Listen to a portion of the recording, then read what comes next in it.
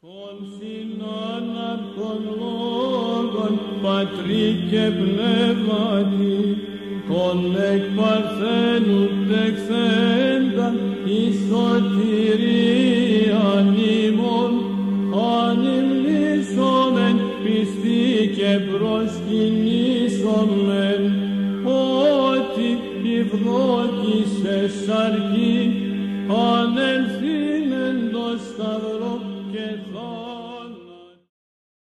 Jesus Christ our God, have mercy on us.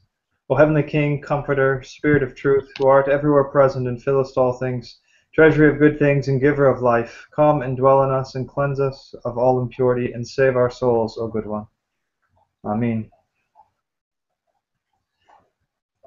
Well, thank you everyone for coming out this evening.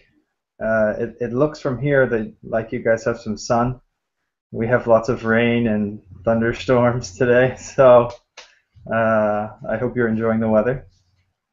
And yeah, I'm glad to be back with you after a few weeks away.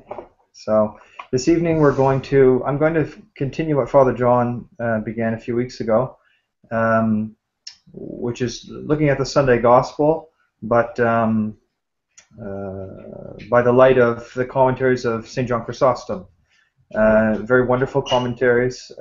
We know the stories surrounding his writing of the commentaries on the epistles of St. Paul, whereby the saint actually was seen to have appeared to him and was sort of whispering in his ear.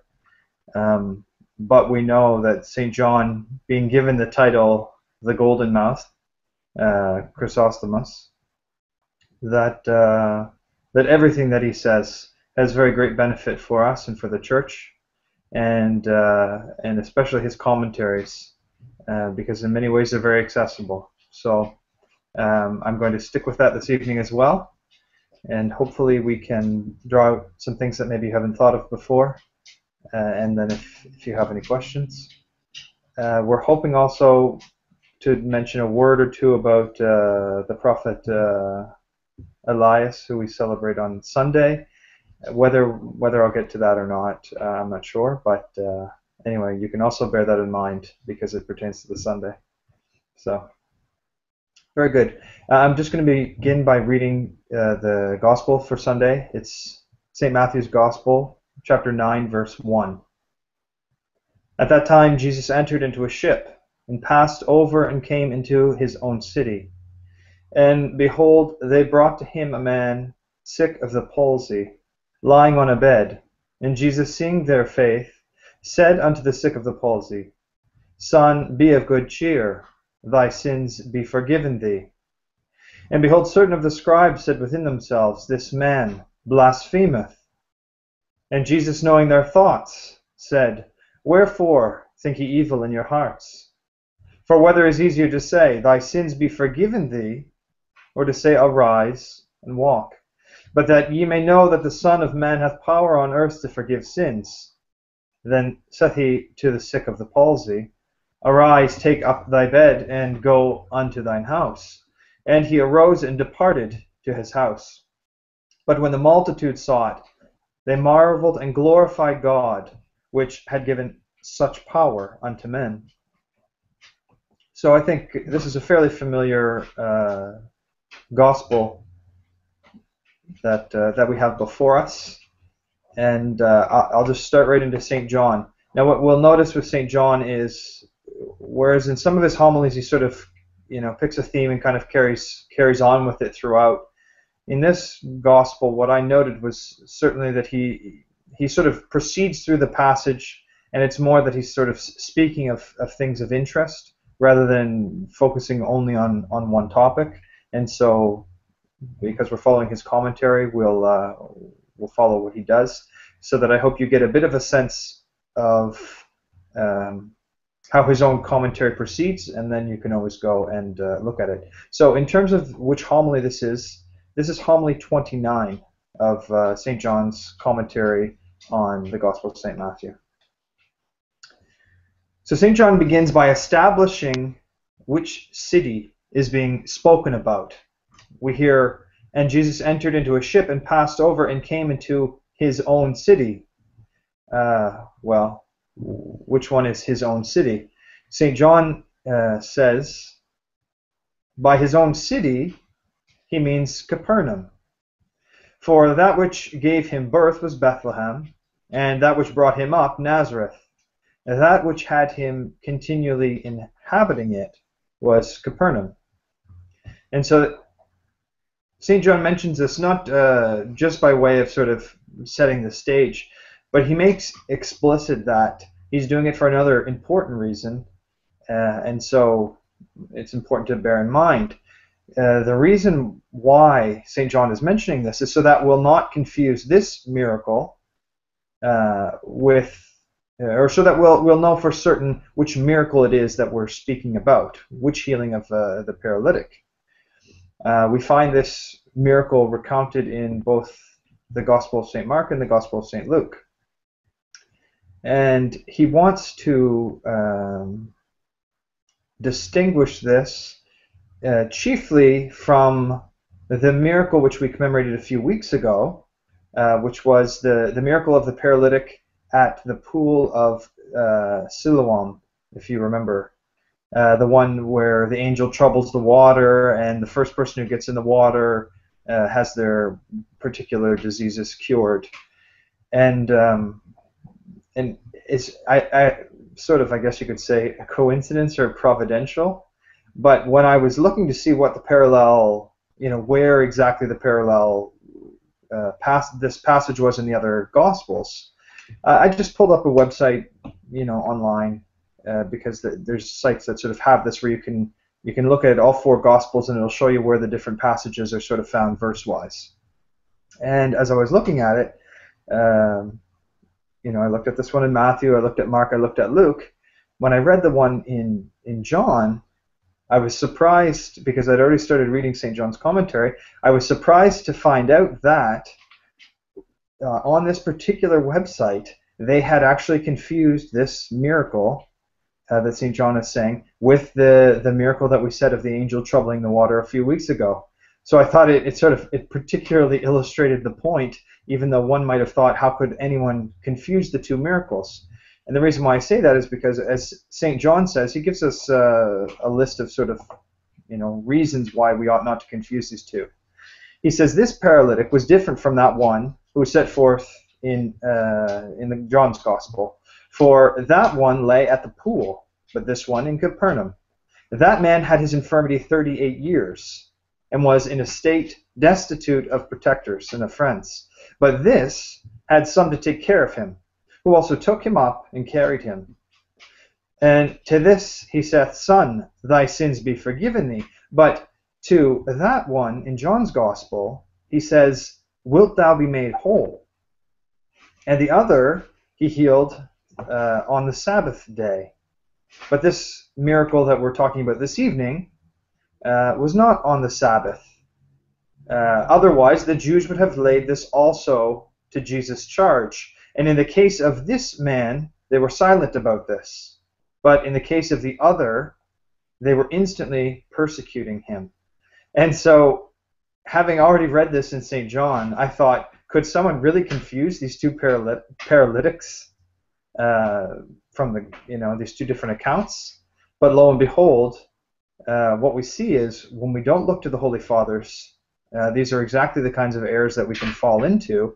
And this is precisely the error that I found on this website. Whether they did it by accident or whether they were indeed confused, I think it illustrated, both St. John, the justification for St. John talking about it, but also, the important thing for us, which is one of the reasons why we look to the Holy Fathers, because they make clear things for us that aren't always clear, or or things that we take to be clear, they actually give a totally different meaning to it that we haven't either thought of or that we've read mistakenly, especially in light of modern preconceptions about different topics. Now, St. John goes on next to talk about So he moves from that sort of as an introduction, let's say, and he moves to begin to talk about why our Lord came over on a ship when he's capable of walking on water and such things as that. And he points out, firstly, it's a mark of our Lord's humility, that he doesn't go around sort of displaying his glory for no apparent reason other than because he can. He's always very measured in the miracles that he performs, and he performs them always with a purpose. Generally speaking, the purpose of leading people to salvation. And so St. John just sort of mentions that in passing. And he goes on to say something else that I found connected to this that I found particularly interesting. St. John says, "And this I have said not without purpose," that is, Christ not taking the boat and his humility, "lest anyone should think there is a discrepancy." Oh, sorry. Quoting to the wrong spot. Right here, sorry. "And again he entered into the ship and passed over, when he might have gone over afoot. For it was his will not to be always doing miracles, that he might not injure the doctrine of his humanity." And so this was something that struck me as particularly significant because I hadn't thought of it in this light before. That there would be instances where our Lord would intentionally, you might say, act more human than he could, precisely so that we would have passed on to us the correct teaching about him, and so that the disciples who were following him at the time would have that also passed on to them, and that understanding. And it doesn't take much. We don't have to think very long to understand why that might be the case. Now, I'm going to speak a little bit more about that in connection to something else St. John says a little bit further down. So I don't want to dwell too much on it right now, but just sort of to bear in mind, basically, this, and also in response to these sort of criticisms of those who criticize him both for doing things and for not doing things. And we see this in the scriptures. We see he's being criticized for healing people, but then he's also being criticized because he's not fasting. Or, and you see this sort of dichotomy constantly. Everyone's sort of watching him with these kind of expectations. And the expectations are very much conditioned by the fact that in the estimation of especially the Pharisees, who are the main people sort of judging his actions, this is only a man who's doing these things. And so they look at his actions sort of accordingly, rather than looking at the sort of fruit of what's actually taking place in front of their eyes.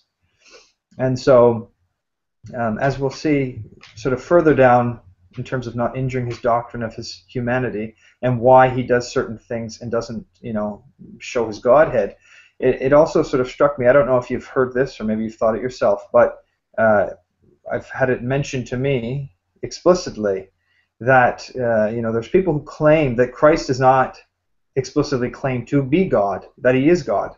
I've had people tell me this, and you probably have too, and you can read authors who say this. Christ never said that he was God, and things like that. And I think that, as we'll see a little bit further down, that this might actually be, that Christ doesn't sort of beat people over the head with the fact that he is God, or doesn't trumpet it in the way some people maybe want him to.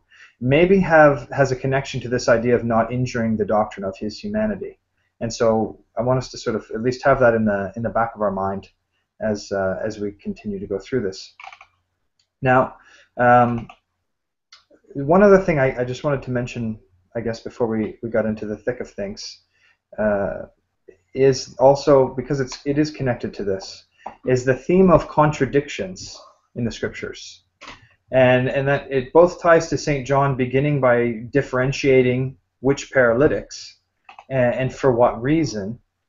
Part of the quote I was starting to go into a moment ago was that St. John is saying, lest that anyone should think there's a discrepancy in the scriptures themselves. And this is this is something that we have to wrestle with, I think, as Orthodox Christians, as those who confess that Christ is perfect God and perfect man. Because being perfect God and perfect man, many times in the Scriptures, if one takes one verse or the other in isolation and outside of context, you can say, see, this is a contradiction. Because the fact of the matter is, to be both God and man, from a human perspective, from human logic, is a contradiction. How can these two things be together? But this is the mystery of the incarnation, and in light of the revelation of such a mystery, we can begin to approach it in a kind of rational way to understand it. But it isn't something that human logic would naturally arrive at, because it seems like a contradiction. And there's various aspects and things like this in the Scriptures. And I heard recently, in the last little while, some things that I was reading, and in an encounter with someone, they were struggling with, why are there many accounts in the Bible and not just one account? Wouldn't that have been the sort of straightforward and easy way to go about things? Rather than having this sort of opportunity for people to say, well, your Scriptures contradict them, well, they don't teach Christ as God, well, they do teach Christ as God, but he's not a man, or things like that. And in particular, I've sort of seen of late that this is what Muslims often ask about the Bible, or, as I have already said, others who want to sort of disprove the Scriptures and say, look at all these sort of contradictions. But I came upon something very interesting recently. It's a public debate of the new martyr, Father Daniel Sisoyev. I don't know if some of you have heard of him. He lived in Russia, and he was killed by a Muslim man. I think it was in 2009, maybe a little bit earlier than that, sometime around there. And largely because of the missionary work that he was doing amongst the Muslim community there. Many Muslims were turning to Christ, and it was in large part due to things like this public debate that he had. Now that's just a way of background, but in particular, I wanted to mention his response to someone who sort of raised this question: why does the Bible have many authors? Aren't these contradictions in the Scriptures? And doesn't it make more sense that there would be a single author? And Father Daniel says, undoubtedly there are no contradictions here. And he says, for example, if we hear in the court the witnesses' testimonies which describe various events that take place at the same time, we do not say that the witnesses' testimonies have discrepancies or contradictions, that is, simply because there is more than one narration of the event.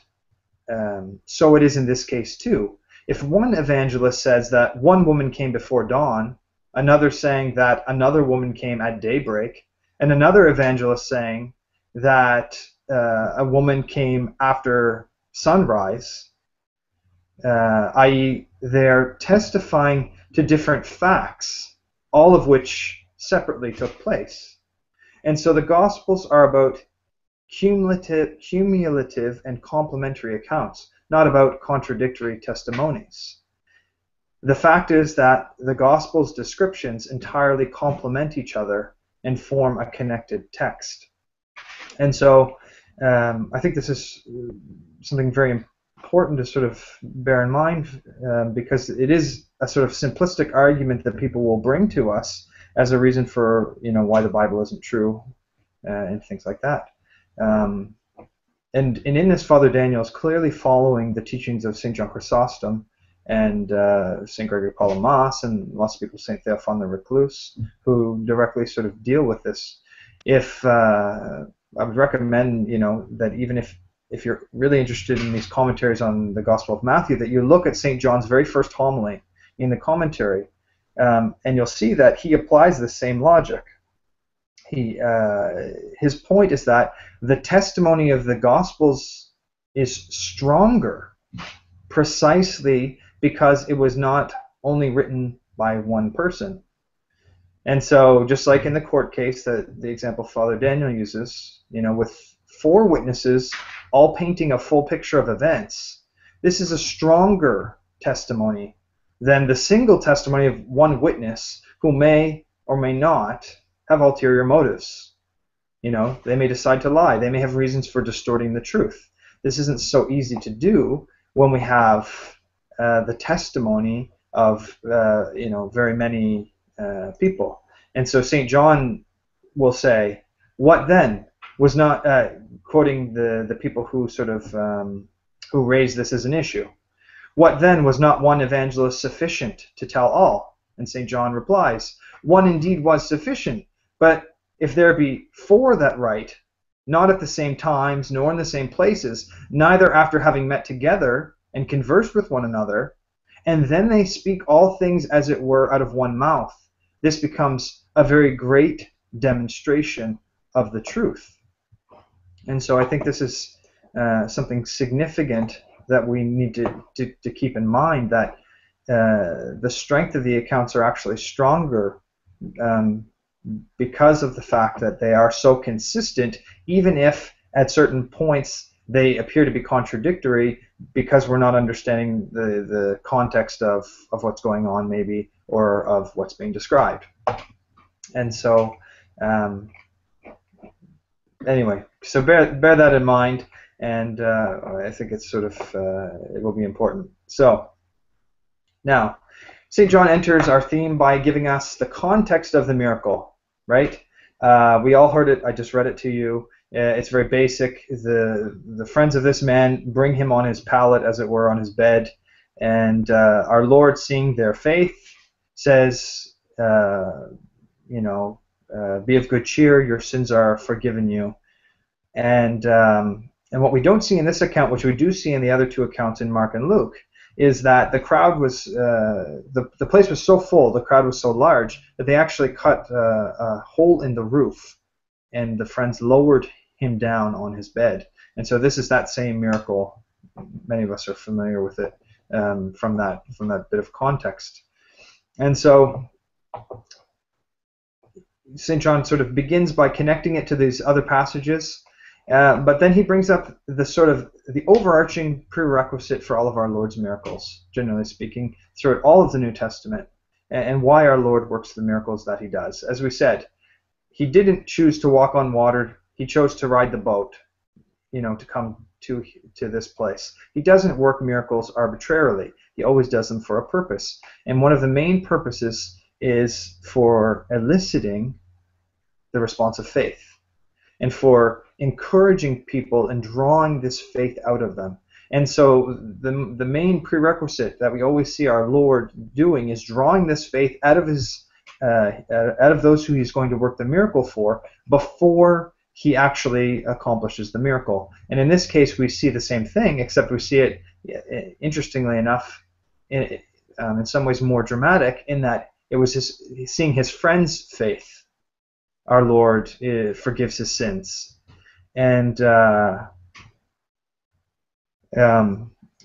this has a parallel to, actually, this is a very strong sort of argument for why it is that we baptize infants. If we understand anything about baptism, when the child is brought for baptism, he's not brought, he or she is not brought by themselves, but they're actually brought with, godparents. They're brought with some kind of a sponsor who will make the promises of faith on this child's behalf, because the child's not in a position yet to make those promises on their own. And then at an appropriate time, the child will, having been reared up in the faith, will then have the responsibility to take over those promises themselves and to sort of live the faith. But here is one of the testimonies in the scriptures that sort of point to why we can do something like that. It was for the sake of the faith of his friends, for the sake of the faith of his sponsors, as it were. And who knows why this was the case? At least it may be written somewhere more in depth in the Fathers somewhere. But off the top of my head, I haven't encountered anything, of why it was the friends. Now St. John will say the paralytic also had faith, because if he didn't, he wouldn't have let them carry him there. He would have spoken up and said, "No, I'm not going in here." And so that he is sort of complicitly demonstrating faith as well by allowing them to do this. But you know, who knows the sort of the context? But I think it's a sort of a wonderful testimony to the way that the Lord works. In the same reason, you know, how God can change other people in our lives, for example, or people that we know who maybe have no relation to God, who maybe hate God, who maybe don't believe in God, and yet for the sake of our prayers for those people, God can work miracles. Even, you know, sometimes not directly as a result of the faith of the person. And so it's a great testimony to the truth of the fact that we're a body, and that we're a community, and that even we're the body of Christ, but even we're the community of the human race. And in that sense, we're also, you know, one body in as much as we're one nature. And we have a responsibility and an accountability to the people around us, even those in our communities, you know, who have nothing to do with the faith, the people we've never met. And we should think about this, and we should be praying for it, and we see it reflected in the way the petitions unfold in the Divine Liturgy. You know, if you sort of look at that closely, you'll see the way in which we're praying for the whole world. We're praying for our cities. We're praying for, you know, the farmers. We're gathering everyone up in prayer, and so it's very important to see that. So now, having sort of established that, St. John doesn't spend a lot of time talking in this particular homily on faith. He mentions it, he moves on. He spends a lot more time actually speaking about our Lord's humility, funny enough, as the thing progresses. And he keeps sort of coming back to the theme in which, despite the fact that our Lord is the God-man, Jesus Christ, the second person of the Holy Trinity, he not only humbles himself to have become a man, which in and of itself is just this, you know, unbelievable humbling, you know, for God to become his creature. It would be like for you to become, you know, the report that you wrote, you know, this week for work, or, you know, the chair that you built in shop class, you know, and that's not even comparable. The distance between a creature and the uncreated God is infinitely more vast. And yet, you know, for love of that creation, you know, Christ becomes man, or the second person of the Holy Trinity becomes man in order to save us. And so, but even in that act of humility, St. John is pointing out that our Lord goes much further, because even his life on earth, even amongst men, he didn't come, you know, to live amongst men as a king. He came in sort of abject poverty, as it were, you know, born in a cave because, you know, they couldn't have an inn, you know, born in an animal's food trough. I mean, by today's standards, can you imagine what kind of poverty do we view that to be? And yet our Lord decided not to come today, you know, to Canada, where even in poverty he would still have been much richer, let's say, than in the situation maybe that he found himself in. But he certainly didn't come as a king. He chose even the humble road amongst human beings, not just the humble road of becoming a human. And so St. John does speak quite a bit about this, but it's a very interesting way in which he shows the sort of balance in the ways in which our Lord demonstrates humility without ever denying his true nature. And there's something very profound in there that I think that we need to take from that. That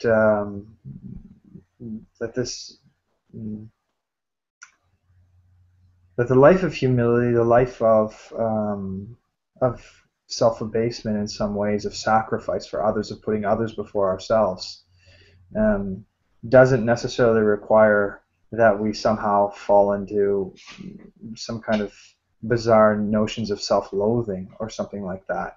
or that when we sacrifice ourselves for others, that we're somehow denying, what it is to be a human being, or strange ideas like that. And so I think it's important to sort of see that if God himself, the highest of all beings, is able to demonstrate this great virtue of making himself the servant of all, how much easier ought it to be for us, and difficult as it is. But as I said, St. John points out that he says, "For as much then as they had evinced so great faith, he also evinces his one power, with all authority, absolving his sins and signifying in all ways that he is equal in honor with him that begat him." But, to stop the quote, but he doesn't do it in a way that's sort of hitting people over the head. He does it very, very quietly. In many cases he says, "Don't go tell anyone about this." He does it in sort of private homes, like in this particular case. He doesn't begin with the extravagant miracle. He begins with humility in order to sort of teach us not to pursue after the glory of the praise of human beings, not to pursue after success and being liked and being thought well of in this life and in this world, but to put God first and to put the works of God first. What strikes St. John as particularly significant in this is how, as he says, in this sort of balance between his humility and manifesting his glory, Jesus constrains his very enemies to confess his equality in honor, and by their own mouth he makes it manifest. For he, to signify his indifference to honor, for there stood a great company of spectators shutting up the entrance, whereby also they let the paralytic down from above, did not straightway hasten to heal the visible body. That is, as I was saying, he didn't do the striking visible miracle, but our Lord takes his occasion from them, and he first healed that which is invisible, the soul, by forgiving the paralytic's sins, which indeed saved the paralytic, but brought no great glory to Christ himself. The Pharisees themselves, though, troubled by their malice and wishing to assail him, caused even against their own will what was done to occur and to be made public. That is, the sort of the visible miracle, which appears more significant, though in reality, as St. John will point out through this homily, is actually the much less significant miracle. The healing of the soul is a much greater miracle by far than any sort of physical healing that a person can receive. Now, this very public, this extravagant miracle of healing the man's paralysis, as I said, is in the context of our Lord sort of showing humility, of our Lord sort of having knowledge of all things and arranging all things, so that by the actions even of his enemies, he is able to manifest his divinity through his actions and through the miracles that he was going to perform. Now,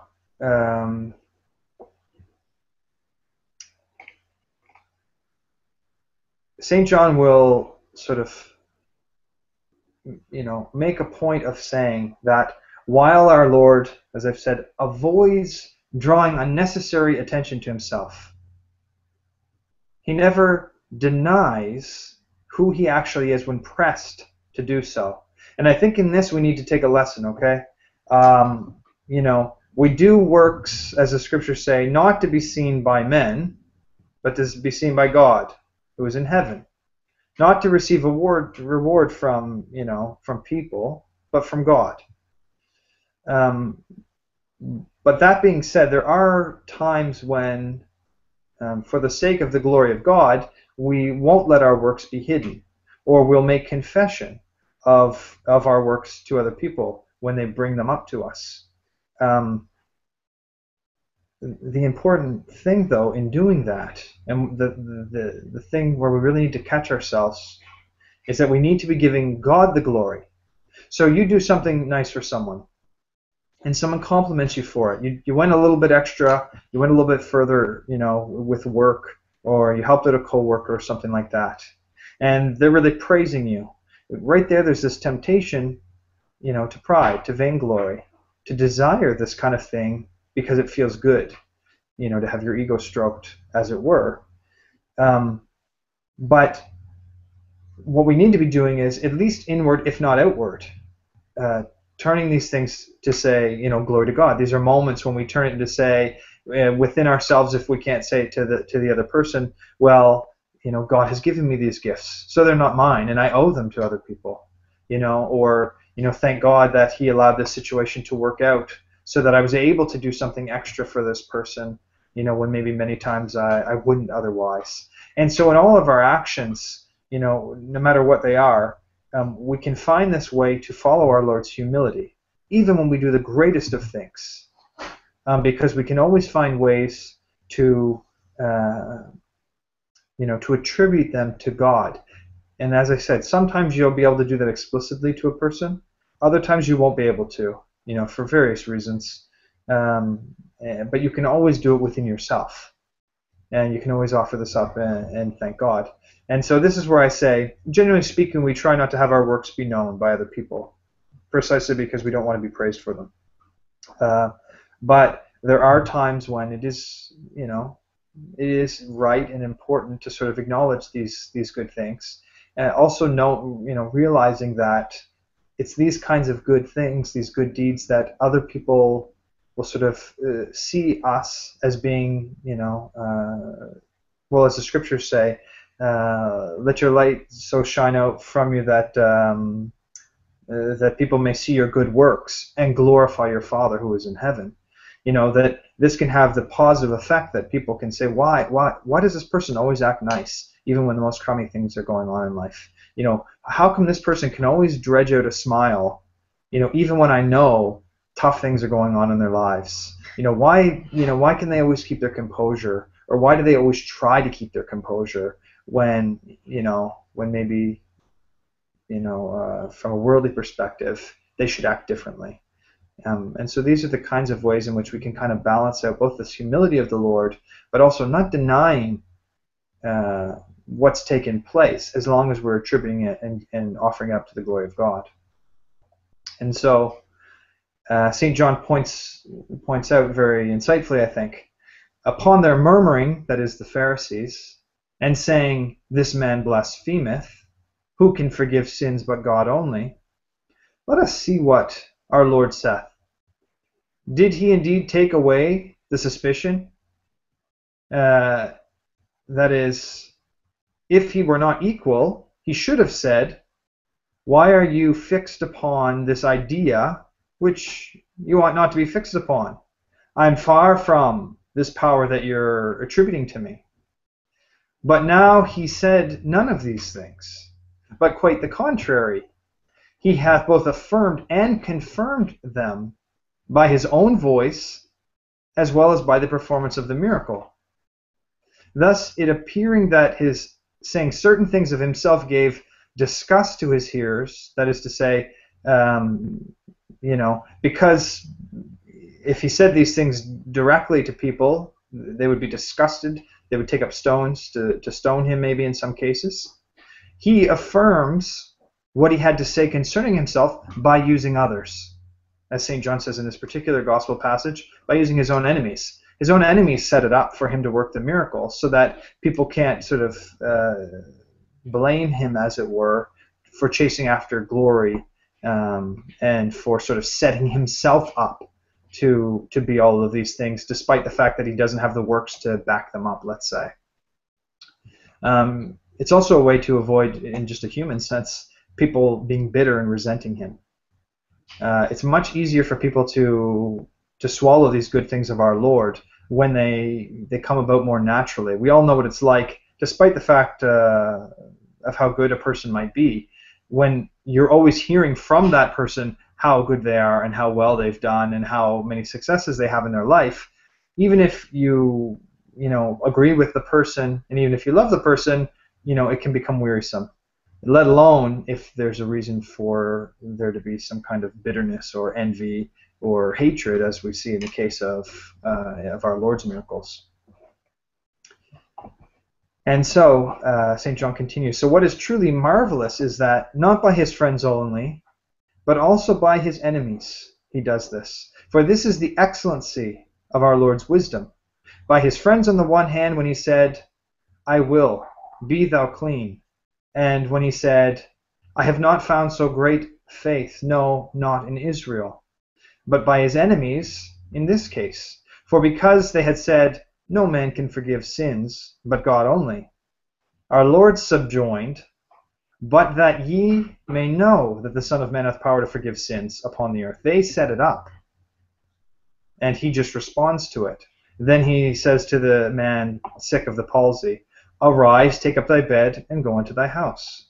And not here only, St. John says, but also in other cases when they were saying, for example, for a good work we stone thee not. If you remember, they had taken up stones, and he said, for which of the good works are you stoning me? And they say, for a good work we stone thee not, but for blasphemy, because that thou, being a man, makest thyself God.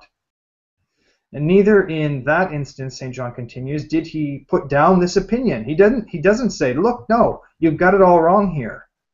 You've got the wrong understanding about me. You're thinking about things in the wrong way. I'm not God. He doesn't say that. Rather, he again confirms it, saying, if I don't do the works of my Father, then don't believe me. But if I do them, don't believe in me, but believe in the works themselves. And so he finds a way to sort of be continually pointing people to sort of see the deeper meaning of really what's going on here and what he's doing in very sort of significant ways, and that this is what our Lord is doing sort of throughout.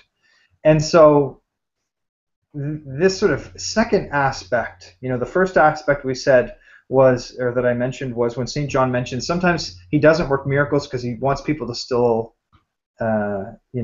see and understand that he's human. And so at this point, I think, we should also be thinking about these claims of some, modernists, especially, amongst non-Orthodox theologians, who want to suggest that, Christ didn't claim to be God. Well, we've just heard a bunch of passages where he had the clear opportunity, as St. John points out, to clear things up. It would have made things a lot easier for him. He wouldn't have ended up on a cross, But he precisely didn't do that. He took their words and he turned them back on them as a confession of who he actually was. But we do see this sort of almost in ways you would say are explicit. In John's Gospel we hear, I and my Father are one.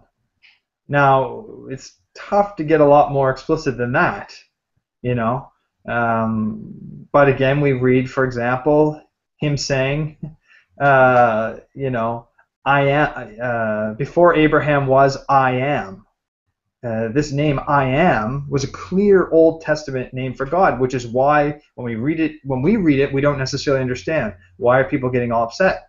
But the Jews picked up stones to stone him for blasphemy because they understood that this was a name for God.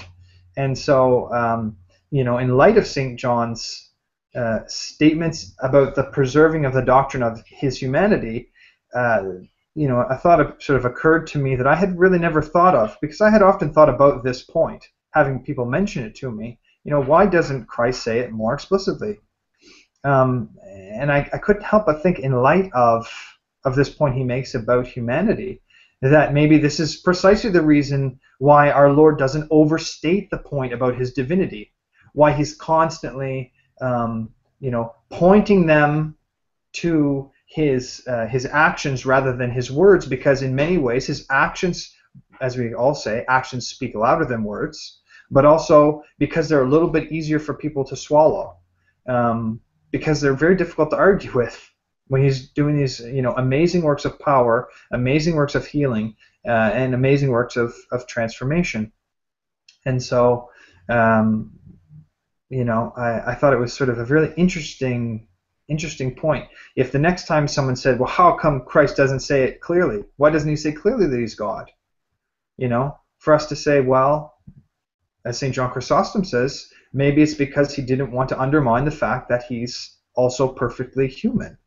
And if he focused too much on the fact that he was, perfectly God, that people, especially people who are first receiving the faith, would have become, confused, would have become, deceived more easily. I mean, there were groups in the early church who believed, that Christ wasn't a man, that he was, fully divine. There's lots of different heresies that sort of approach this teaching in some way, more or less. It's very appealing to the Gnostics, who want to basically say that, the body is evil and only the spirit is good. This is a teaching they really could have, sunk their teeth into, as it were, if the point was overstated. But again, it shows sort of the perfection, I think, of the Scriptures, that it preserves and doesn't undermine the fact that Christ is both perfect God and perfect man, and that we can clearly see both of these aspects of him. And this is exactly what we celebrated this past Sunday when we commemorated the Fathers of the Fourth Ecumenical Council.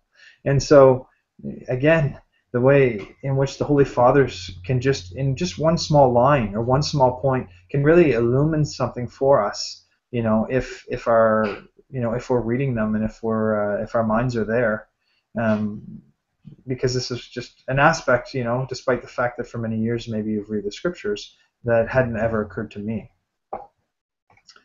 Now, back a little bit to the Pharisees as these sort of unwitting instruments of revealing both the equality of Christ with his Father by the performance of another public miracle, but interestingly enough, they set it up for Christ to work an even stronger miracle, and one that was completely directed at their own hardened hearts.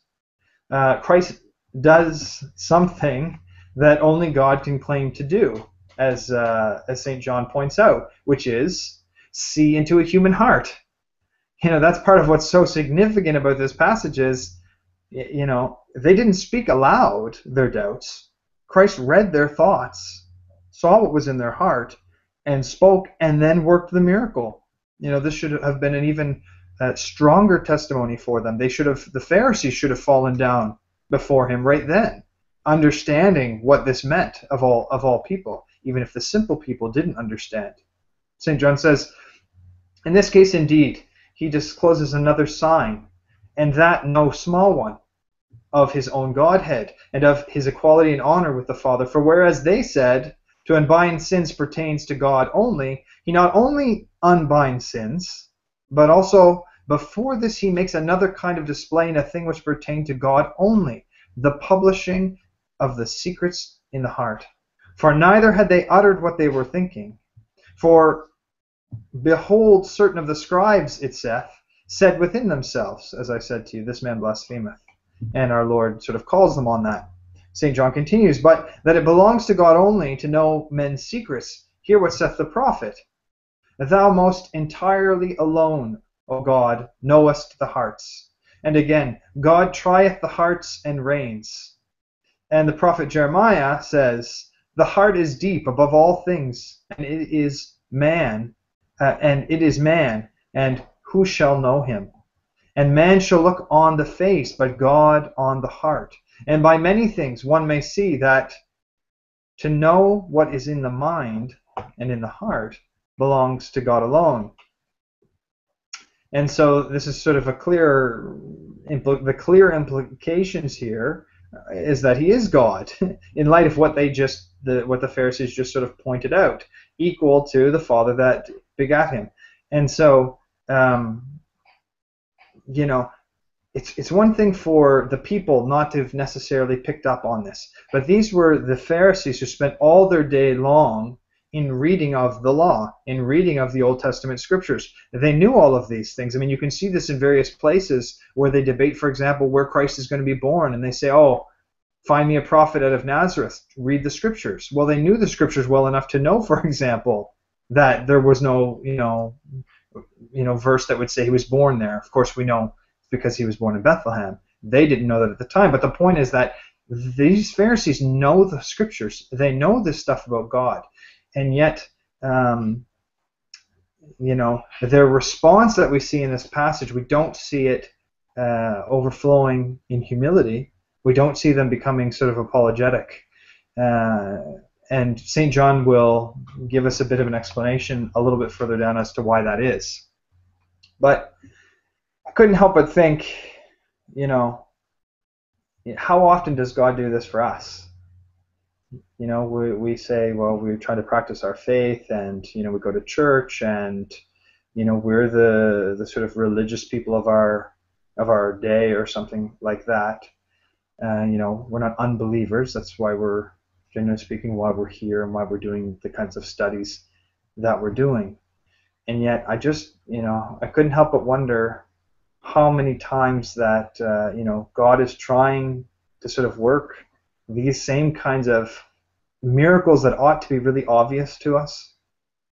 And yet we sort of fail to sort of see them, or we fail to, to grasp the sort of full meaning of things because of our, the sort of preconceptions maybe that we have, or, more unfortunately, the kinds of sins and passions, that end up kind of blinding us and not being able to sort of see these things. And I thought of it much more in the context even of not that they encounter and that we decide not to accept them, or we sort of wriggle our way out of it, as it were, but more in like, what are all the things in everyday life that pass us by, all of the blessings, all of the miracles that God is working in our lives, and trying to sort of reveal to us, that we just miss because we're too busy, or because we have other things that are more important right at this particular moment, whether it's relaxing, or whether it's going grocery shopping, or paying a bill, or something like that.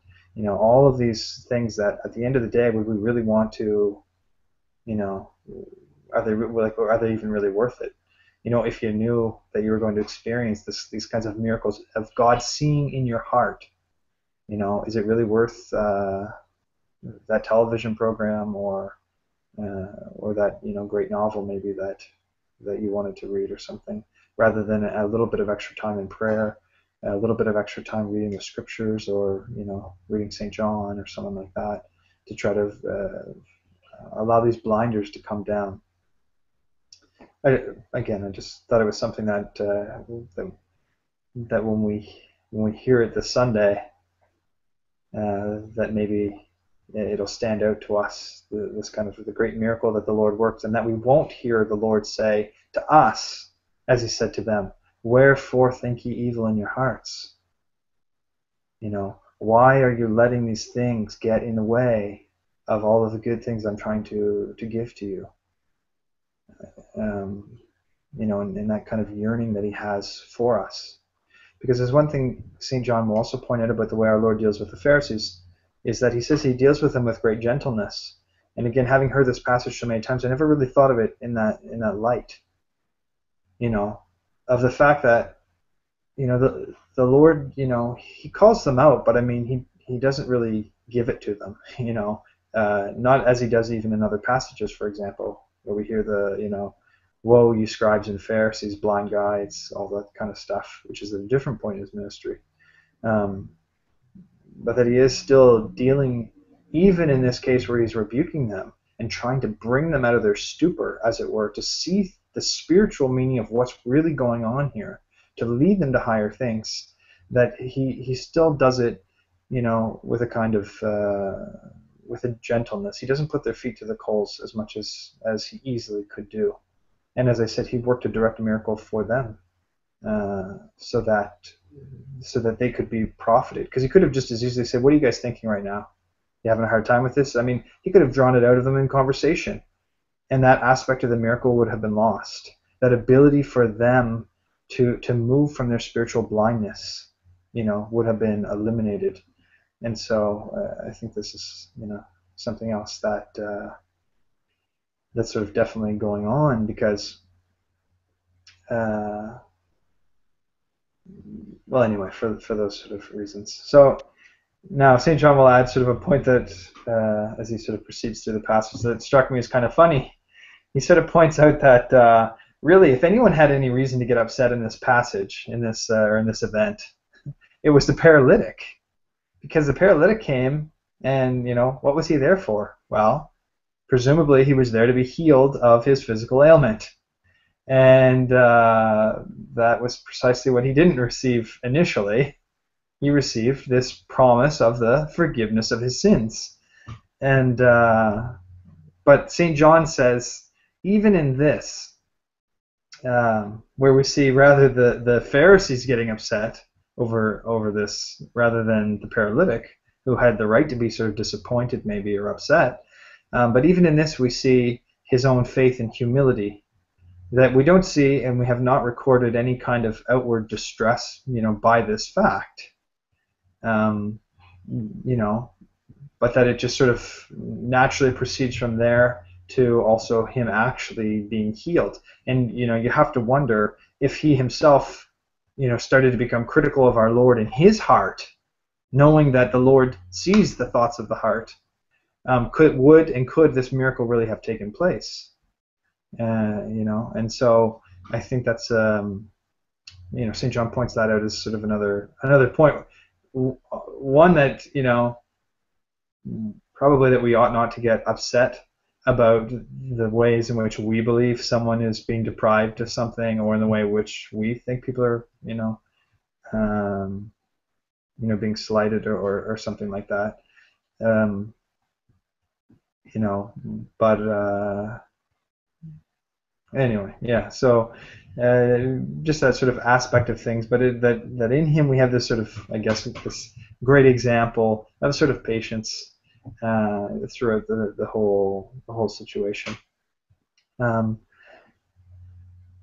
Now, St. John is also going to he again in this moment is sort of turning his focus back to the correction of the Pharisees that's actually going on. And this, until I read St. John's commentary, I guess I didn't really think how much this miracle is actually about the healing of the Pharisees, more so than it is even about the healing of the paralytic. That this whole that all of the miracles that take place in this passage are actually meant to be the occasion to heal spiritual illnesses, which, as St. John rightly points out, are the higher miracle. And so the man came looking for a physical healing. Instead, he was offered a spiritual healing, much more significant, even if he wouldn't have necessarily recognized it, and certainly not the people. The Pharisees then sort of turn around to sort of rebuke him, and the Lord uses this as an opportunity even for them to try to heal their spiritual illnesses as well, these illnesses of their heart. And he, is attempting to sort of, he in the end, he uses this smaller miracle in order to try to work a greater miracle, the healing of souls. It made me think of something that I had heard in a talk by Elder Zechariah of Essex, and he tells a story about Elder Sophrony, and he's going through and saying, in our time with Elder Sophrony, we saw him work very many miracles, and these sort of amazing works of God right before his eyes. But he said, but it wasn't in those miracles of physical healing that the elder rejoiced as much as it was in these healings of spiritual transformation. That for this great elder, that the more significant miracle was when a person was spiritually healed of their illness rather than physically healed. And I don't just mean demon possession or something like that. I'll read to you a bit of this account, because it's recorded in the book The Enlargement of the Heart. You can find this sort of online, but he's sort of speaking about the event Elder Zechariah, about Elder Sophrony, who was in the hospital with this particular person who he had prayed for the one time, hadn't got healed. He was praying for him the second time, he still wasn't being healed. And it says, while the elder was reading the prayers the second time, he lifted up his stole from the sick man, his epithelium, and he said to him, "Look, we're not wonder workers, we're priests, and we pray for the reconciliation of people with God." And he continues, and somehow Father Sophrony was sad, and he did not want to pray anymore. Then the man looked at him with a smile and said, "Yes, I'm not healed physically, but my soul is healed."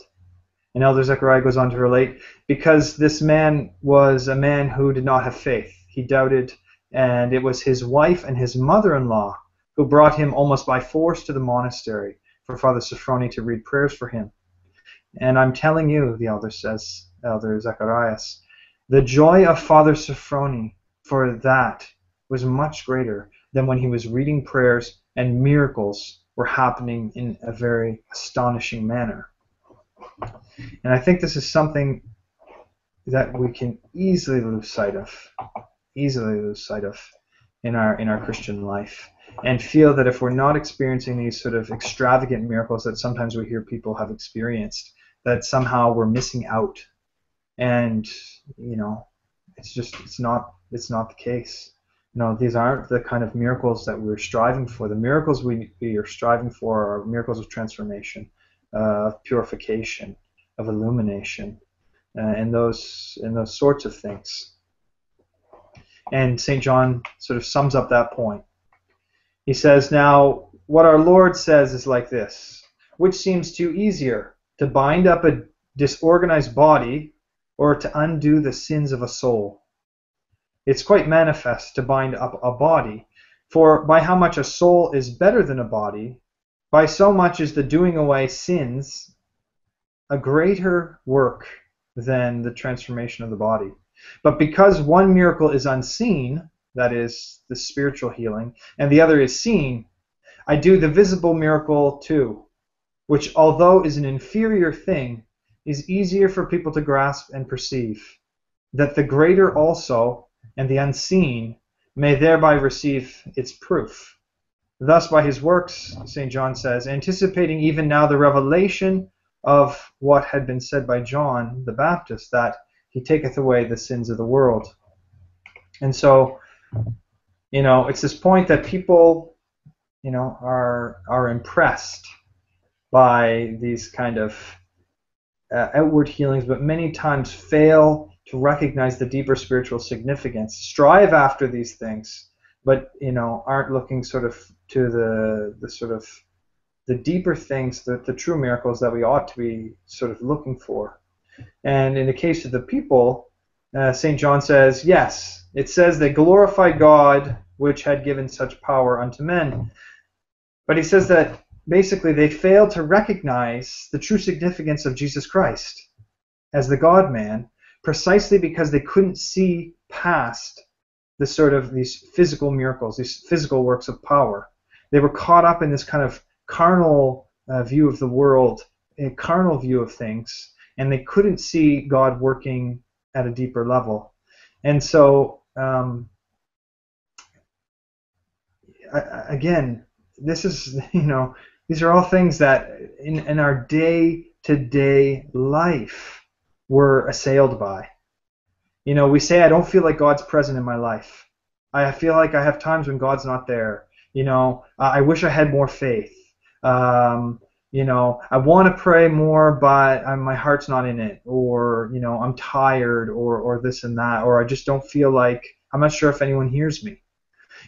These are all a result of the fact that we're getting sort of stuck in the earthly world, in the sort of earthly kind of way of viewing things, and we're struggling to see the deeper spiritual significance that exists all around us every day in our day-to-day life, in the beauty of God's creation, in the sort of these sort of small touches of grace, the peace that that we can feel after we did a good deed for someone, or we gave alms, or we prayed for a certain amount of time. These are the kinds of things that we need to try to find a way to sort of see so that we can kind of move deeper with our own lives.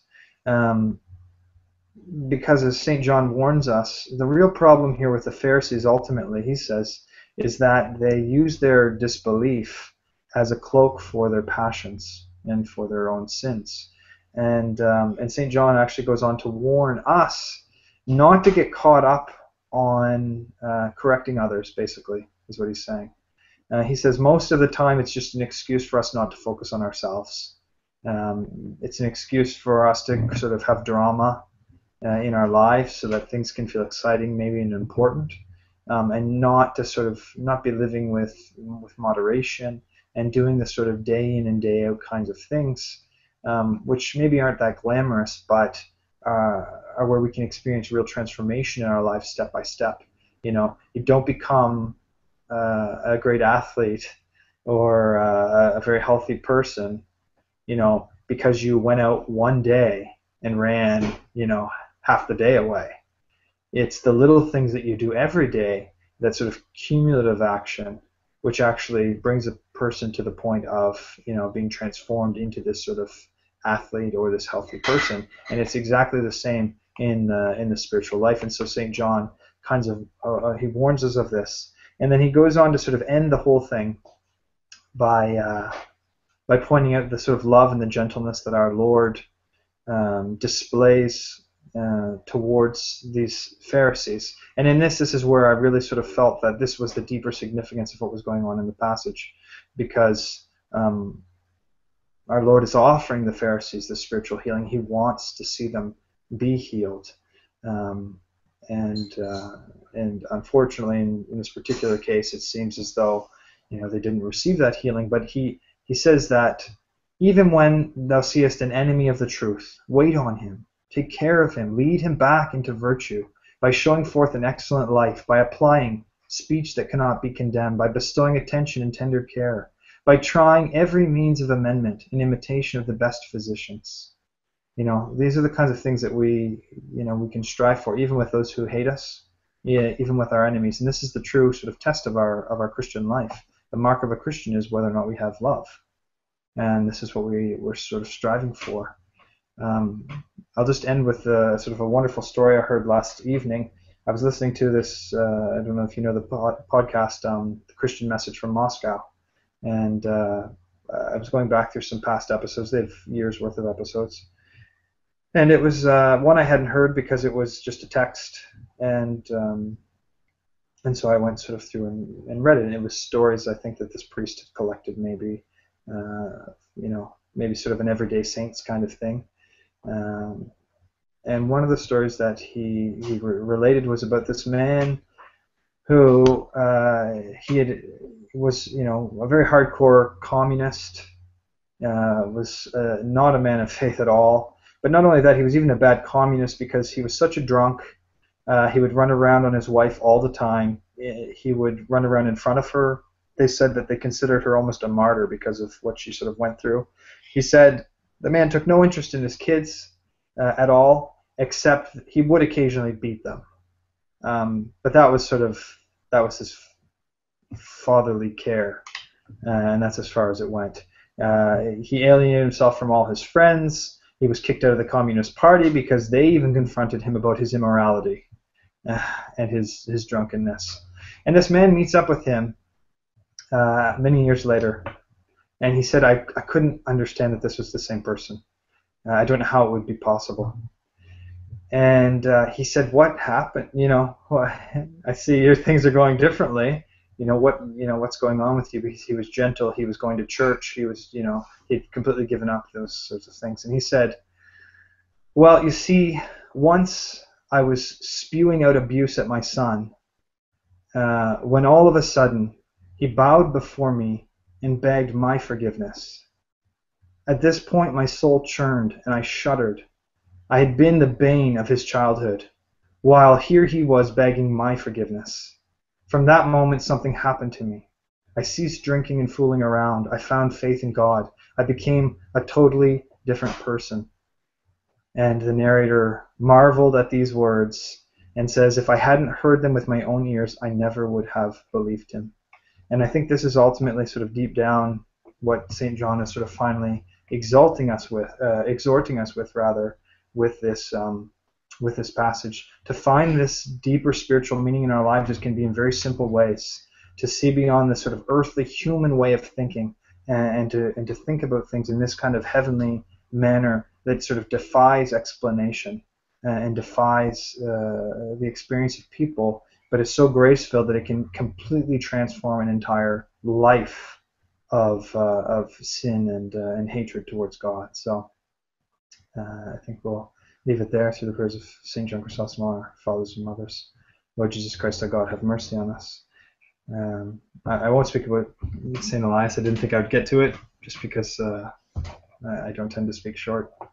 But if we have some time for questions, I'm more than willing. Does anyone have a question they want to ask Father John? Well, maybe I'll start. Hopefully you won't be shy. Father John, one aspect. Father Matthew, sorry.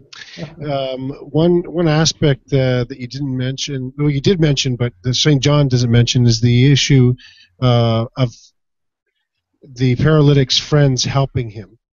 And, I find in our day and age that we're very selfish and self-centered, that there is a misconception in the spiritual life that, all I need to do is worry about myself, but, my neighbor I don't need to worry about. And we see, this beautiful example, especially not only did they bring him to the Lord, but, they let him down through the roof, right? And Yes. Even in those times, the difficulty in doing all of that and showing, and their faith as well. I wonder if you can comment on that briefly for us in our, you mentioned earlier, daily lives, of examples of things that we could be doing to help one another in the spiritual life. Yeah. The first thing that we can do, I think the sort of, in some ways, the easiest way is, to be praying for people. First of all, we should try to become people of prayer ourselves. There is, the teaching of the Church is that we do first look inward, or we do primarily look inward, because it's only then that we're able actually to look outward with eyes that can kind of help people. But these things have to be happening at the same time. It's not a sort of either or. And so the first thing we can do is, as much as possible, try to become people of prayer, people who look to God throughout their day and say things like "Glory to God." Begin to see things a little bit differently. That will actually, I think, be the easiest way, without a lot of effort, without a lot of kind of going out of your way or taking a lot of your time outside of what you're already kind of doing, as it were. Find a way to sort of make your day more about that.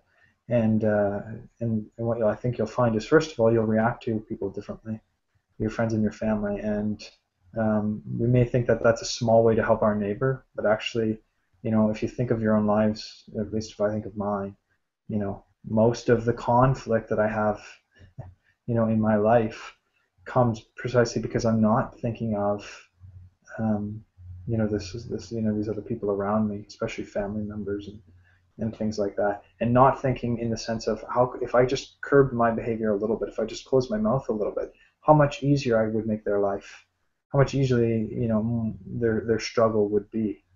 And you see it has this sort of double effect already, because by sort of becoming a person of prayer a little bit, or, and by altering my behavior, I can be changing them through prayer as I'm changing myself, but I'm also making things easier for them by, being better myself. And also the idea would be, in these sort of extreme case of like this father and son, that they would see something in us and that they themselves would begin to change without us ever saying anything to them. And so I think, there's a lot to be said for, setting good examples, not with the intention of setting an example for how other people ought to live, but because we do something right, we become, as much as possible, we try to think and act as Christ would. And by doing that, I think we'd be surprised how easy it is to help the people around us, both spiritually and, well, there's no both spiritually and, I was going to say, in everyday life or something. That is the spiritual life. That is the spiritual warfare. It's not, going and standing in vigil. I mean, it's controlling your thoughts every moment. It's controlling your actions every moment. Everything we're reading in the Holy Fathers is stuff that, barring a few, works in the Philokalia that are about reading, or very particularly talking about your schedule of your day, they're all things that are meant to be done in the day-to-day life that you're in. This kind of spiritual stuff. So I think that would be the first way. I'd just contain it there because it's the easiest place to begin, and the rest will kind of evolve naturally. Because if we're people of prayer and we're open to the will of God, then we'll learn how to do these other more sort of external things in terms of responding to the needs of other people.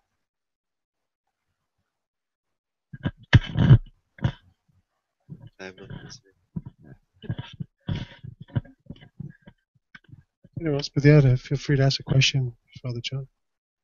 Either on this topic we're discussing, or Father Matthew. Sorry, I did it last week too, so it's okay.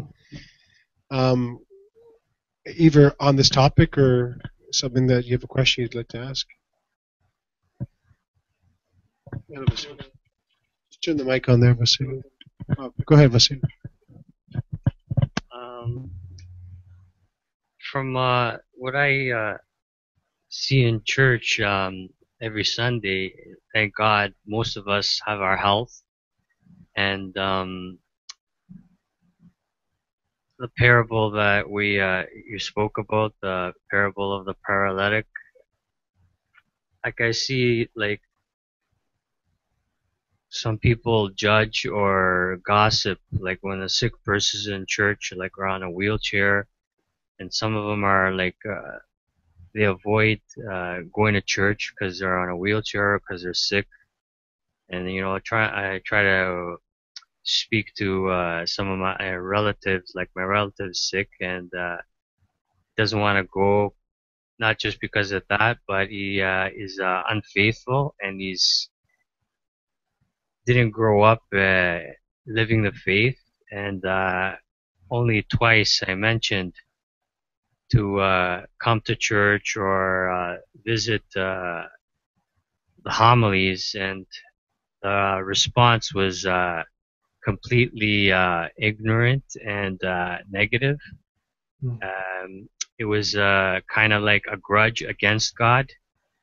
So I never really forced and said what you believe or what you think is wrong.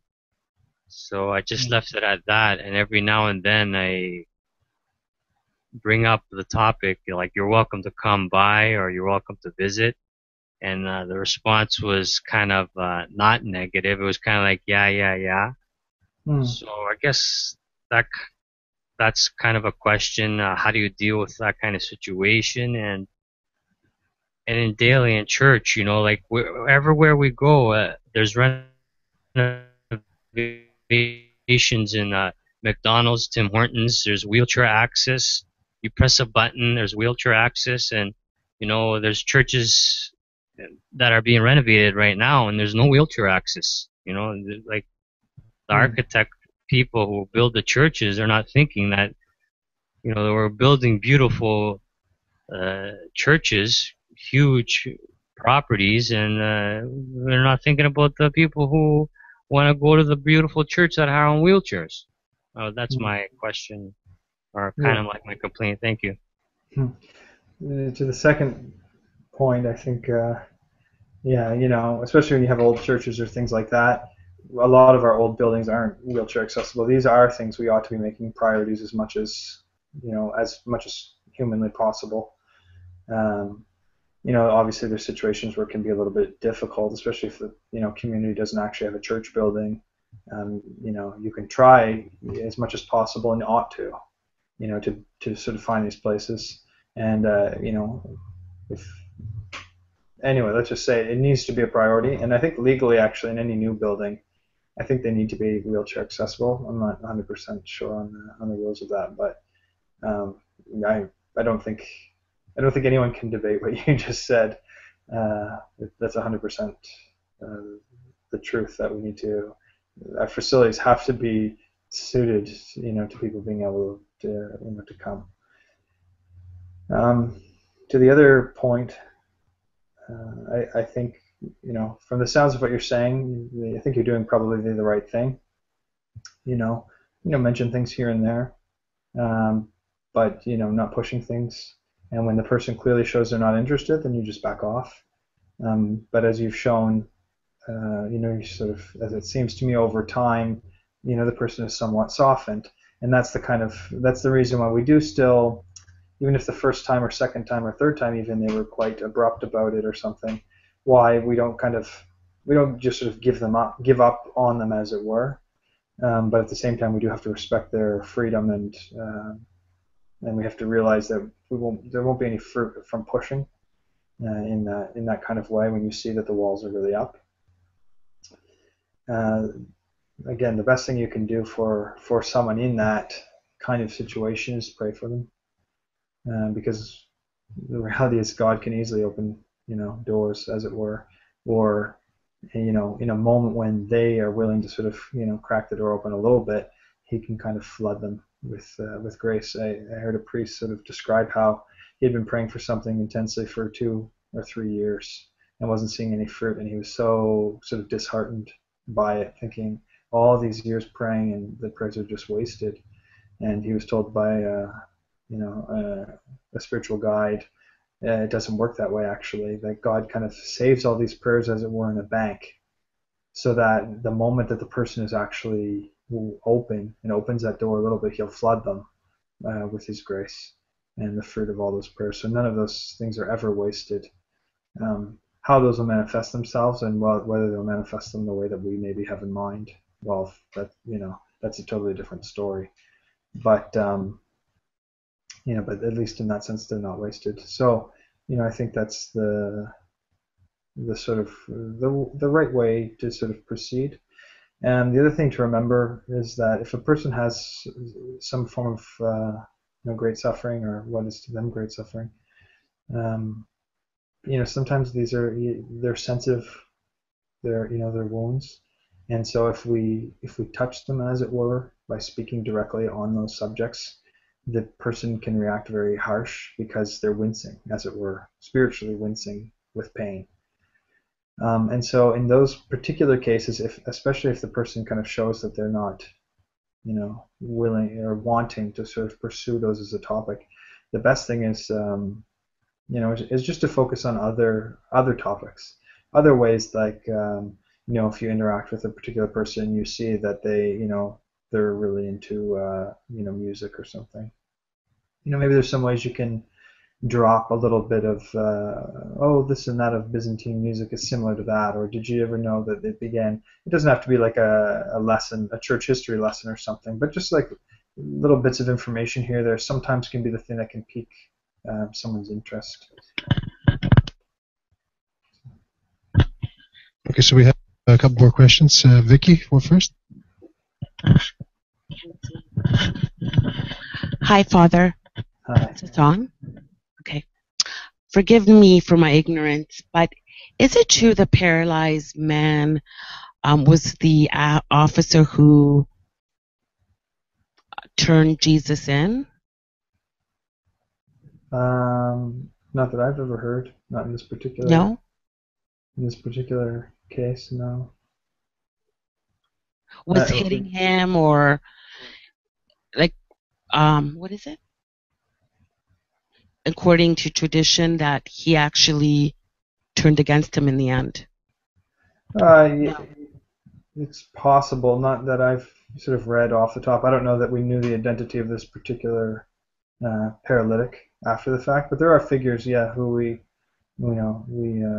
Does this sound familiar? I've heard it, not per se from our spiritual father, or I haven't actually read it myself. So it's always been. I think we've discussed this. Is it another person? Okay. Sorry. Thank you. Okay. I haven't heard it in this particular context, but yeah. Still, thanks for the questions. I mean, this is the only way we can kind of work these things out, is if we ask these, because there are some that are related to figures that we learn more about. For example, Saint Longinus, or whatever, who was the soldier who pierced Christ's side with a spear. These are things that we do know from tradition, and from the Synaxarion that we don't necessarily know directly from Scripture. Father, I have a very question. I'm going to try to condense it as much as I can. Sure. This is kind of just to add to what my friend was saying earlier with the he was talking about the people in the church that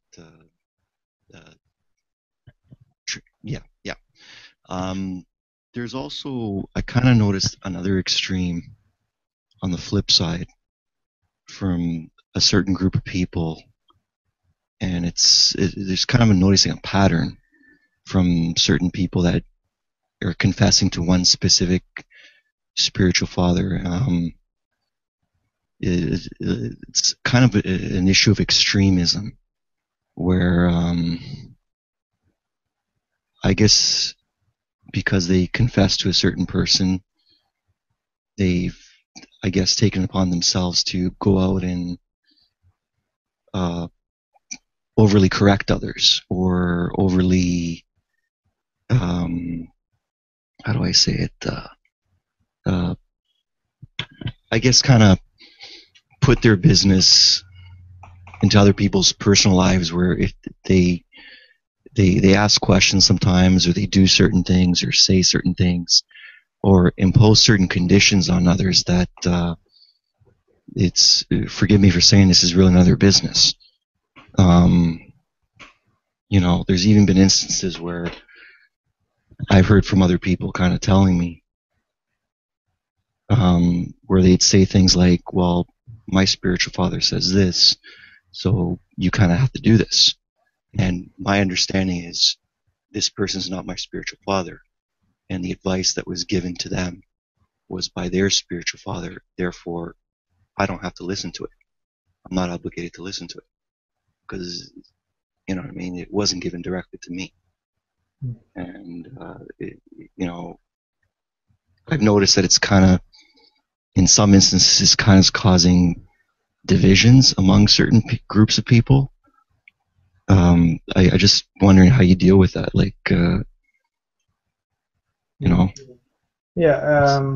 It's like, it's almost as if they're saying, well, I confess to this person, so therefore this person is holier than, my spiritual father is better than your spiritual father, therefore you have to listen to me because I go to this person, or you're whatever, maybe I'm not wording it right, Yeah, no, I know what you mean.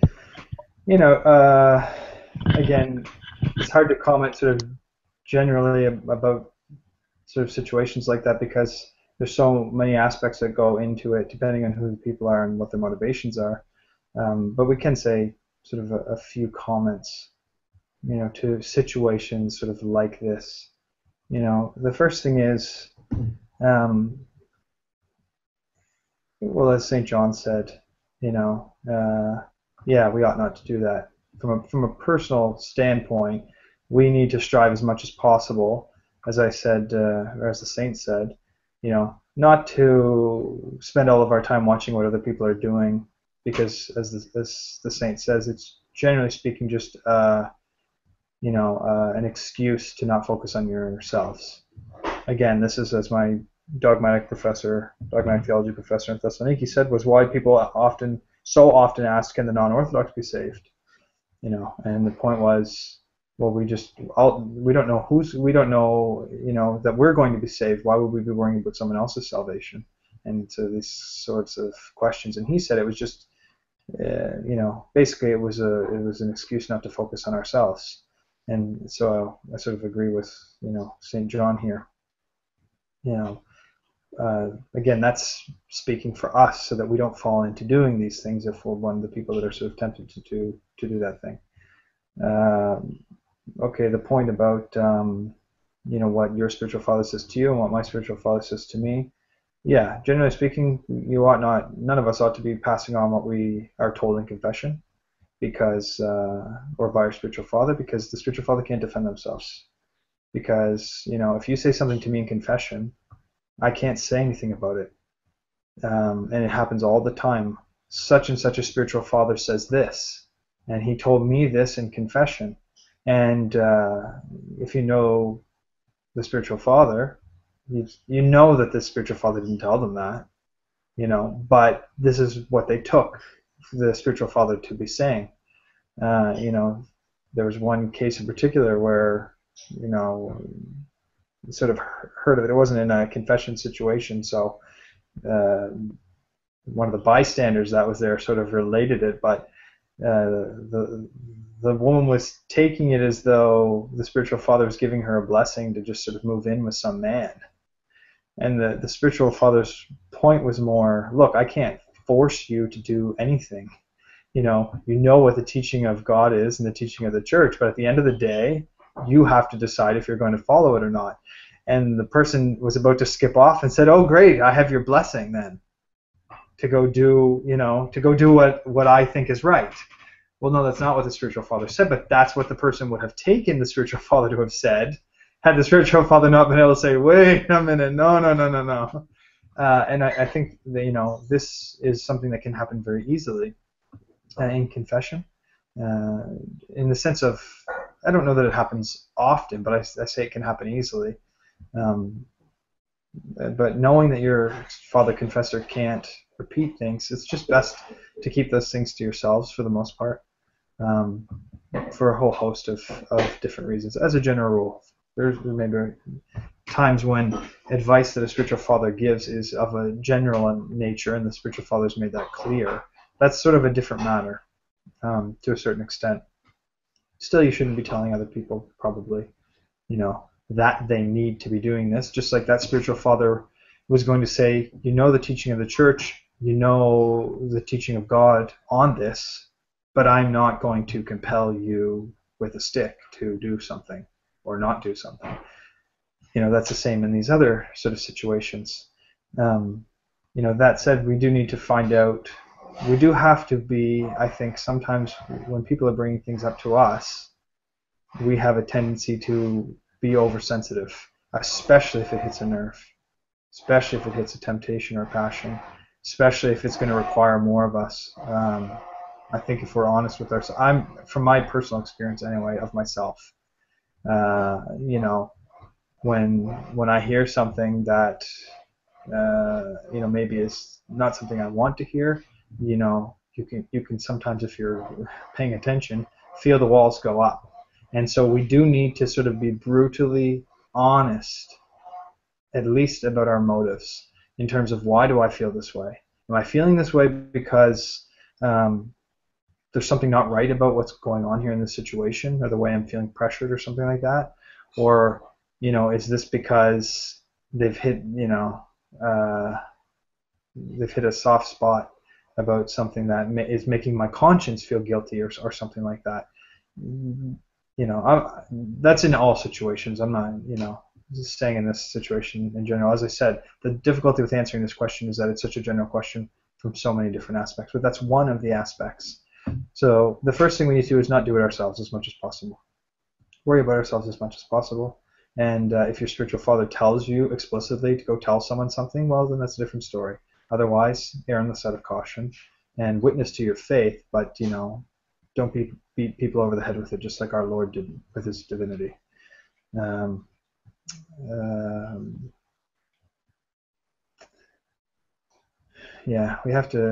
We do have to sort of look at ourselves, I guess, as much as possible in these situations, and ask ourselves, why do I feel uncomfortable?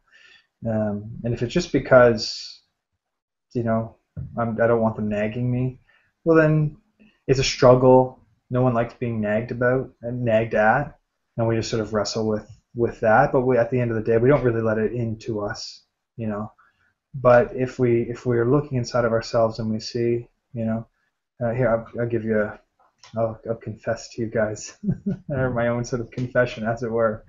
I was sort of, myself, feeling a little bit drawn to watching some of World Cup soccer and paying maybe more attention to that. And, you see one little bit, you sort of check in the news and you see, oh, wow. And then you kind of get stuck. And then the next game's on. Maybe I should spend more time on that one too. And, and someone, I think very providentially, sent around a great homily by St. John Chrysostom and had mentioned it in this sort of a context. And this is where I could feel within myself this little bit of struggle. And whether I continued to watch or not continued to watch, or whether I decided it was right to do or not to do, that wasn't really what was so significant about it, as much as it was that I was aware of what hearing the word of a Holy Father was. I was aware of what was going on in my soul. And in that particular moment, I could feel, maybe this is an attachment I'm having that isn't of God. Not because it's necessary. I'm not saying that it's necessarily wrong to do that. What I'm saying is my personal attachment to it maybe wasn't as healthy, based on the way that I felt the words of the saint sort of affecting me. And so I don't know if that sort of helps, at least to the kinds of things that I'm saying when we're looking at ourselves. It's very hard to say this is right and that is wrong. Yes, we have church teaching that does that, but for a host of other activities, it falls under what St. Paul says, all is permissible, but not all is profitable. And that's where a lot of these things fall, where things fall in. And the fact of the matter is, what's possible for one person isn't necessarily what's possible for another. So Elder Joseph, the Hesychist, for example, was able to do extreme forms of self-denial, not all of which are explicitly called for, by the gospel, but he was willing to give more and more and more because he felt that he could, but some other person, maybe they can't do that. And so, that's the other aspect of it, and that's why the spiritual father is really important in this situation, why it's hard to say, you must do this, and you must do that. If someone's saying you must do this or that, you can always go to your spiritual father and speak to them about it. But again, being very careful not to judge the other person's spiritual father, because we don't really know what the other person's spiritual father actually said. That's a general, maybe. I don't know if that is enough. My concern is that a lot of these, and it's not just one person, it's a group of people, and they're all doing the same thing. My concern is that they, without realizing it, they're falling into vainglory, and they're overly, it's like, your spiritual father tells you something specifically to do, or, you've been with your spiritual father a certain period of time, and you're struggling to be obedient, and now all of a sudden, a large group of people are kind of coming along and telling you, no, trying to kind of steer you away, and it's like, it's causing a lot of confusion. It's especially with people who are new to the faith, especially with people who are maybe not spiritually strong enough, and they don't know any better, and they, like I've heard instances where this one particular woman was talking to me one time. She says, somebody said to me that if I don't do this and that, the so-and-so spiritual father told him that I'm going to burn in hell. And I'm like, what? So-and-so told you this? And they wouldn't tell me the name of the person, but it's like, yeah, my spiritual father says this, therefore what he says goes. And this woman has a spiritual father. It's not the same spiritual father as the person who gave them this advice, but because it's not the same person, what is it? Not holy enough? Or Yeah, the first thing I guess I would say to that is, one, I wouldn't, the fact of the matter is, whether they're falling into vainglory or not isn't really a big, it's an issue for them, but it's not an issue for you, especially if it's causing you problems. So what you can do is pray for those people, both for you to be illumined and for them to be illumined. That's the sort of best way to deal with any situation anyway. In terms of these sort of, concerns, again, about them having an effect on other people or causing turmoil for other people, well, we do have to be sort of cautious of these kinds of things. But some of it is too that you sort of deal with it on a situation-to-situation basis. I don't think there's any way to sort of, like, as a general rule, sort of fix these, to make this sort of go away or something like that, other than through prayer. And we have to ask ourselves, is it my responsibility to make it go away anyway? Maybe it's not. If God's calling me to do that or something, well, I'd have to have I'd have to have clear direction. Maybe he is, maybe he's not. I think that's the other thing, is sometimes, for good reasons, oftentimes, we try to take on struggles that really we don't need to take on. even though we see this happening, there's other people that can sort of help to resolve the situation. So we do have to gauge very seriously, which situations we need to and not. And at the same time, we can look at these people also and say, glory to God, they have such zeal. Even if it is zeal without knowledge in some cases, you know, to see a person who is struggling and trying to care about salvation, even if they're not quite doing it in the right way, this is something that is, in its root is a good thing. And so we should, give glory to God for that, and then pray that God directs it in the right way. It's much harder to deal in many ways with a person who wants nothing to do with God. At least they think that they're trying to follow God and follow a dedicated kind of life. And so from that perspective, God would have something to work with, let's say, or at least, our prayers, we can use those things to help encourage ourselves to not fall into judgment. Because a lot of the times when we say, these people are judging me, we're passing judgment on them as well. We're doing the same thing. And sometimes, when someone's doing more, or what they perceive to be doing more, it's really easy for us to feel like, they're judging us for doing less, and not realizing that we can easily fall into the sort of opposite thing. Rather than saying what they do is for them, what I do is for me, or trying to learn from them and say, well, maybe I could increase this then, or something.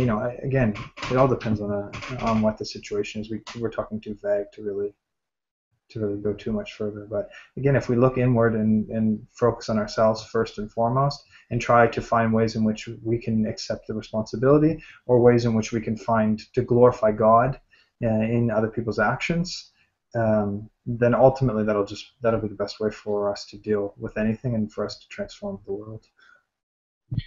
Father Batha, we should wrap up. We want to thank you again for spending your time with us and sharing thoughts of St. John Chrysostom, as well as your own, and for us to share our experiences. As we can see from our conversation, we can obviously look at our own spiritual state, that we have our own spiritual paralysis to work on, and that we should ask the Lord not only just to forgive us of our sins, but also to heal us of our spiritual paralysis, so we can become healthy, so we can become those good examples that God and people of goodwill need, especially in our trying times. If we could just ask for a final prayer, it'd be great. Thank you. Sure. Thou who at all times and at every hour, in heaven and on earth, art worshipped and glorified, O Christ God, who art long-suffering, plenteous in mercy, most compassionate, who lovest the righteous and has mercy on sinners, who callest all men to salvation through promise of good things to come. Receive, O Lord, our prayers of this hour, and guide our life toward thy commandments. Sanctify our souls, make chaste our bodies.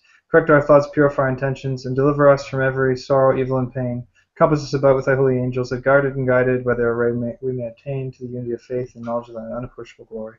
For blessed art thou unto the ages of ages. Amen.